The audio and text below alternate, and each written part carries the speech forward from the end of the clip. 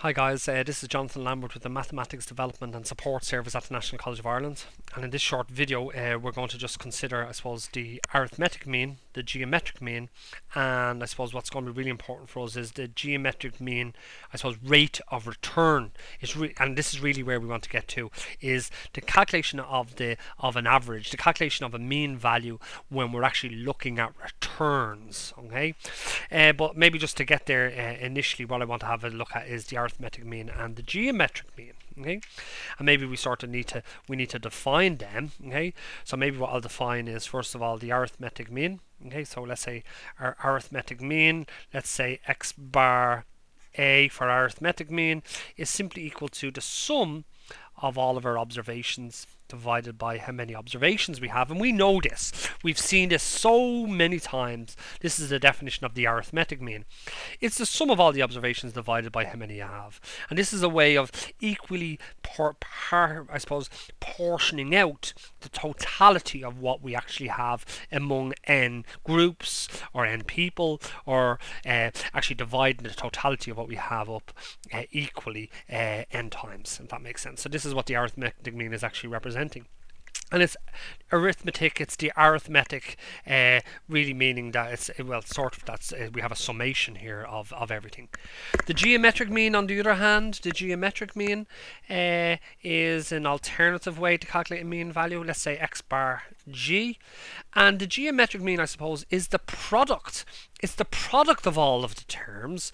And actually, like the way we have sigma here, we actually use, it's the product. It's the product of all the observations, but it's not divided by how many times we multiplied the observations. It's the product of all the observations, I suppose, raised to the power of 1 over n. So it's the nth root.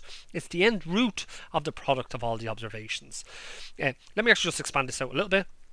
So this is x bar a, the arithmetic mean, is x1 plus x2 plus all the way through to xn over n.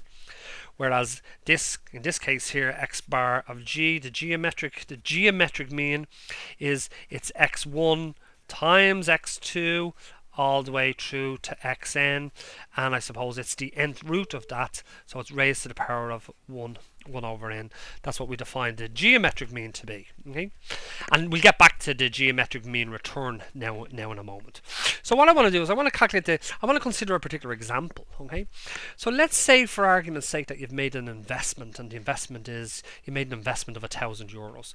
So let me just do out a schedule here. Okay, so what we have is we have a schedule. Okay, and let's say time is going down here, and here's the value of the investment times zeros. Let's say we invested €1,000, and let's say in time 1 year later, okay, after a year has elapsed, let's say the investment, let's say for argument's sake that the investment has reduced down to €500, and let's say after another year, 2, the investment has rebounded back to €1,000. Okay, so what we actually have is, this is the value of the investment over this particular time period.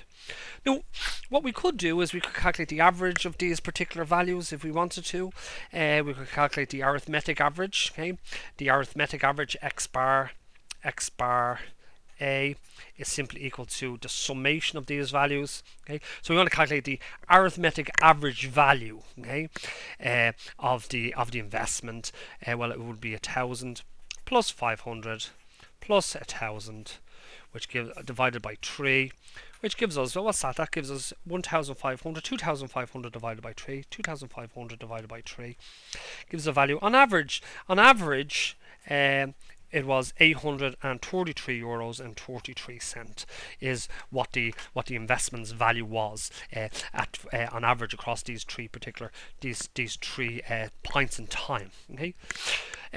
Alternatively, the geometric average x bar g would be, well, it's the product of all of these, so it would be 1,000 times 500 times 1,000 raised to the power of the nth root. How many of these have we got? We have 3, so it's the third root. Okay, so it's the third root.